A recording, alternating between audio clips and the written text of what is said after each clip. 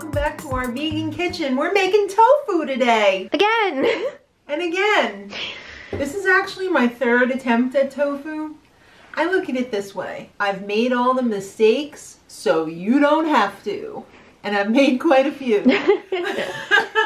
So let's get talking tofu. You're going to need a blender, because that is what you're going to pulverize your beans with in this video. I'm also planning on making a video with my slow juicer, because you could also use that to make tofu or soy milk. Basically what you're doing is making soy milk and turning it into tofu, just as if you were taking milk and turning it into cheese. It's the same kind of thing. So I've got my beans here that have been soaking overnight, and I've just drained them. Don't worry about the ingredients. All three of them with their quantities will be in the info box below. You're also going to need something to strain out the soy milk. I've got a nut bag. You could also use a cheesecloth. You're going to need something to mold your tofu with. I've got a traditional Japanese tofu box, I guess you would call this, right? Sure. This is what I've always seen when people made tofu. And you're going to need what's going to curdle your soy milk. We're using some Nigari. Is that how you say it? I hope so. You could also use lemon juice. You could use vinegar. You could use Epsom salts. I'm using the traditional Japanese seawater Nigari. And you're going to need some water. You might also want to use a thermometer so that you get your soy milk at the right temperature when you coagulate. So, like I said, these have been soaking overnight. My blender is not commercial sized, so I'm going to be doing half of these at a time. So I'm going to put half my soybeans into my Blendtec, about half. I'm not going to obsess about if that's half or not. So we're going to get the top on. Yes, whoa. I know, it's my third time. We are going to blend these on the soup cycle, which will pulverize pretty much anything. It's a 90-second cycle, and go. These have been blended. You're going to want a very large pot, because this is going to be foamy, and you don't want it to go all over your stove. And let me tell you right now, soy milk is a real bee to clean off the stove, because it gets all weird and like sticky and bleh. So also you might want to put a clothespin over your nose, because this smells like garbage. It's really gross. It is. Some people cook it first and then strain it. I don't think it really matters. I've seen people do it both ways.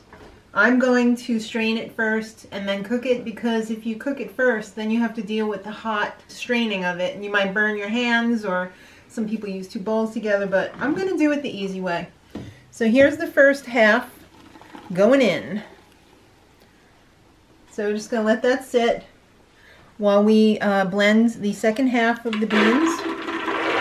Don't worry, all the measurements are going to be in the info box, so you don't have to worry about that. I'm going to blend it up on the soup cycle and then add it to the bag. It's all in there. So make sure you use your little loop so that the bag doesn't fall down there and then you lose all your soy milk. But we're just going to take this, and you can see it's already draining out pretty well. You're going to want to twist it, and all of the liquid part's going to come out. The fiber or the pulp is going to be left behind. That is the okara. You don't throw that out. You can use that if you like in, some people put it in smoothies, some people bake cookies with it. You could probably use it in a variety of ways. Consult Google. I'm sure they have a million things that you could use it for. Or just throw it out if you don't want it. But this is going to take a minute to get all of the liquid out of here, and then we'll check back when we're just left with the liquid. Alright guys, the soybeans have been milked. I've got my pot of raw milk here. I'm going to take it over to the stove, and I'm going to put it on medium. Now I'm going to put it a little bit lower on my stove because it runs quite hot, but aim for medium. Here's the okara. You can see that it's very dry. It's very light. So this is very foamy. I made the mistake in the past of not taking the foam off. And if you don't take the foam off, this is going to boil over all over the place. And it's going to be really hard to see when the milk is actually boiling. So you can just take the foam off and get rid of it because it's not gonna do a damn thing for you. So we'll just get rid of that. And we're gonna bring this up to the boil rather slowly. You don't want to, you know, shotgun this up on high because it's gonna burn and your tofu is gonna taste like garbage. So you want a nice mellow tasting, pretty much flavorless tofu, so we don't want to burn it. So this is going to take a few minutes to bring it up to the boil, but I'll check back when it's boiling and show you what we're going to do next. This has been simmering for about 5 minutes now. We couldn't show it when it was boiling because Maggie was on Sorry, I was on the phone. Alright, so as soon as it comes up to the boil, I recommend you turn it down to a simmer because you don't want it to burn. That is your main objective, your prime directive. Do not let this burn, and be careful to keep it moving because on the bottom it's going to stick if you don't. And make sure you use a heavy bottom pan because you don't want that heat cooking, you know, a big clump of it, and then you get a piece in your tofu and it's not good. So just when in doubt, keep it moving. So we're going to cook this for 10 minutes and then we're going to turn the heat off and let it sit. Alright, so this has cooled down a little bit. I just turned the heat on again because it dipped down below 160 degrees. We want this between 160 and 170, ideally 163. Okay. Don't ask me why. But I guess that's the ideal temperature. So let's give it a second here and get this up to the exact right temperature because I don't want to do this again. Yeah. Alright, so we're almost at 160. So that should just take another second. Stick that in there. Now we're going to mix the coagulant. I've just heated up a little bit of water. We're going to use about half a cup. And then we're going to mix in our Japanese seawater. Well, it's in crystal form now. Just make sure that this is dissolved completely. Okay, that's very simple to do. That also comes in a liquid that you mix with water. So this is just at the right temperature now. So we're going to turn that off. We're going to take this and we're going to pour it in, and I believe the trick with this is if you would like large curds, you don't mix it very much. So we're just going to mix it a little bit to get it going. Give us curds. Oh, I can see it already. Look at that on the spoon. It's already starting to clump up. How relieved are you? Extremely. So we're going to let this sit for at least 10 minutes, maybe longer. We're going to check it after 10 minutes, and hopefully we'll have our curds and whey. We have success. Yay! Alright, so let's put the mold together.